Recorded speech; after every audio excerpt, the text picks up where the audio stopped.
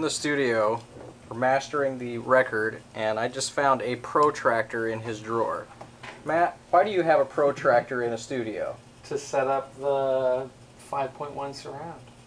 The 5.1 surround. Okay, we're going to get the Protractor back out. It's over here in the little drawer.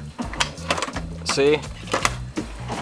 And you have to be very careful. You have to be very careful. Here's the speaker. This is speaker number 4, I'm guessing. Right, number 4? Uh-huh. Oh. Oh.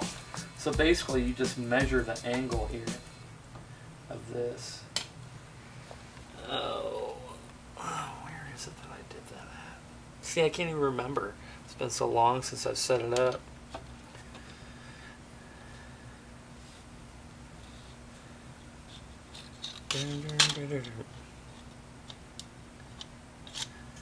How did I do that? I'm getting this all on tape.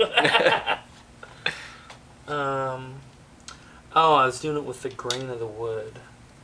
So it was this, and then... The grain of the wood? What if I don't have grain on wood in my studio? Then you're fucked.